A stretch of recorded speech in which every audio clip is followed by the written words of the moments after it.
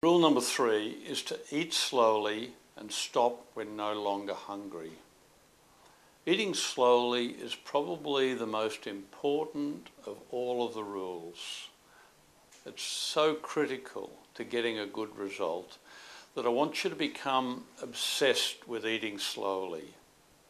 Eating slowly comes in 2 parts. It means chewing well, and it means waiting after you have swallowed to allow the food to go through.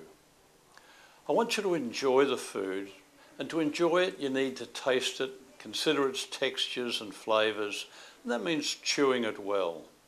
But also I don't want you to swallow any lumps of food. I want you to break the food up in your mouth into small particles so that you never swallow a lump.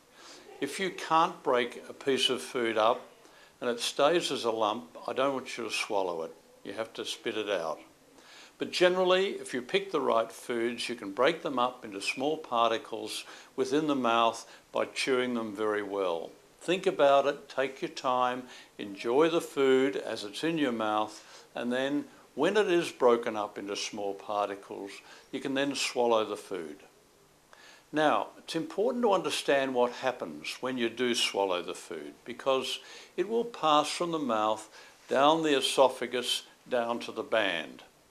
Before you had the band, it would pass down the esophagus by a series of squeezes that the esophagus does. It's a muscular tube and it squeezes the food down, a process that we call peristalsis. This squeezing will take the food down to the lower end and then it will go straight into the stomach because there is no resistance if you have no band there.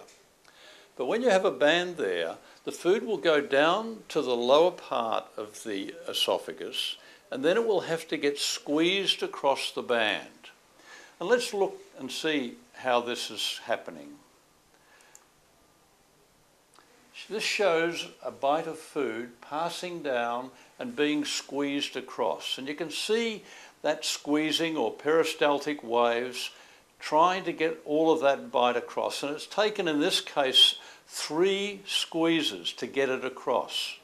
We know from our studies it will take between 2 and 6 squeezes to get a single bite of food, a bite of food that you'll have the size of an oyster fork, that you've chewed well, you've swallowed. It'll still take between 2 and 6 squeezes to get that across the band. That takes time. We know that it takes between 30 seconds and 60 seconds for that to happen. And I don't want you to swallow any more food until that one has gone through completely. And therefore, I want you to wait a minute. After you take that small bite of food, after you chew it properly, you swallow it, you put the fork down, and you wait a minute. And by a minute, it should be gone through, and then you can have another bite. I don't want food building up above the band at any time, because that will stretch that area and then you will lose that sensitivity that's so important. We'll watch that coming through again. See how it squeezes it across, then takes it a bit more, squeezes it across, and then finally it'll get it right across. If you take too big a bite, this is what happens. Instead of using that oyster fork, you've used a large fork, and you see how it stretches that area out?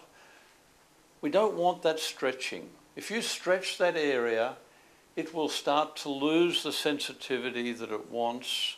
It'll lose the ability to squeeze the food across the band, and then you can start to get into trouble.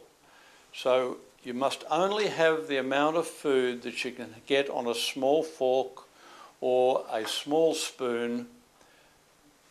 If you eat more than that at any one bite, there is a danger that you would stretch it. The other thing you can do that's bad is eat too fast. If you eat too fast and the second bite comes down before the first bite has gone through, you can see again that you've stretched that area. And that stretching will mean the brain is getting fewer of those signals from those nerves that I showed you earlier, and the ability of the esophagus to squeeze the food across is reduced, and the effectiveness of the band is therefore reduced. So be very careful about taking too big a bite.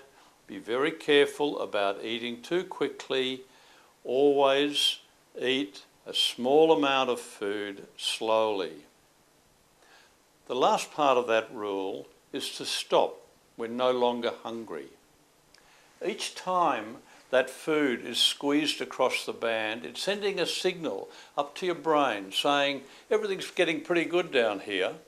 Now, if for one bite you have 3 or 4 squeezes, and if you have 20 bites, you're getting 60 to 80 squeezes, signalling to the brain that you're doing pretty well. Usually by that time, your satiety centre in the brain, the centre that controls your appetite, says everything's good, and is telling your brain you're no longer hungry.